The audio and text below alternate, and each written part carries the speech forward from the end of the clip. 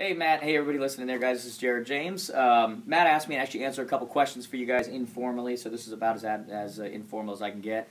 I understand you guys are there at NER in New Orleans. I am also probably there, so I hope I get a chance to see a lot of you. Three questions you wanted to answer, Matt. The first question was, based on the students you coach who are consistently successful with internet leads, what do you attribute their continued success to?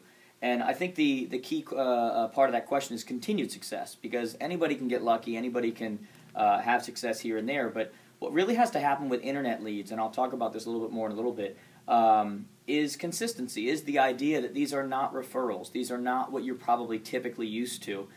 These are things you've got to follow up with for a long time.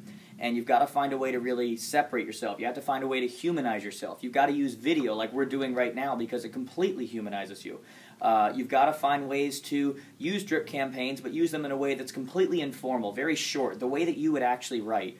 Add things to the end of those emails, those drip campaigns, that say things like sent from iPhone or something like that, that just makes it look like you sat down and took the time. And then be persistent. Those first 10 days, don't be afraid of being annoying.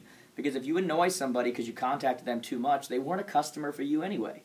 So don't be afraid of that. You know, show them that as hard as you work to get in front of them is as hard as you're going to work for them when you finally work for them. So it's important you do that. Second question. We can go a lot more detail, guys, but this is supposed to be quick. Second question. In your experience as it pertains to internet listing leads, have you found the following statement to be true? Approximately 80% of internet listing leads come to market 6 to 18 months after the initial online inquiry. I think you know that I find that to be true. Otherwise, you wouldn't want me doing this interview. It's completely true.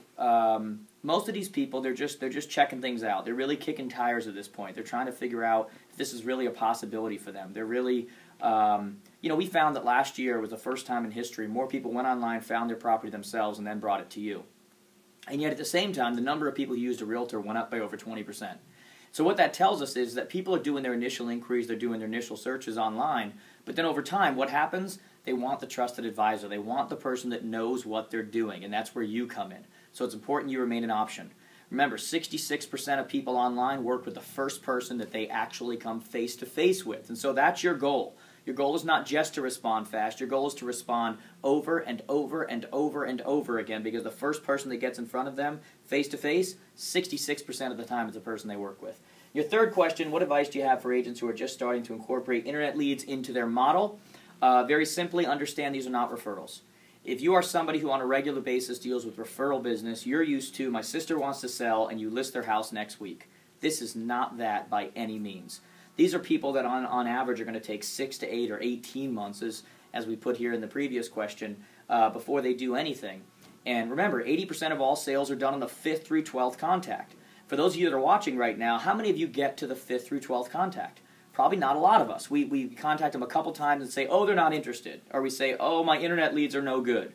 And the truth is, it's not our internet leads that are no good, it's our follow-up systems that are no good. So understand that internet leads are a completely different monster than referrals, but they're just as valuable, if not more valuable, because they're actually controllable, they're predictable, whereas referrals aren't.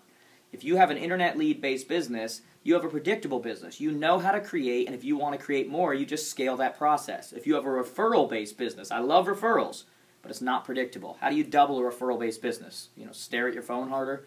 Doesn't work.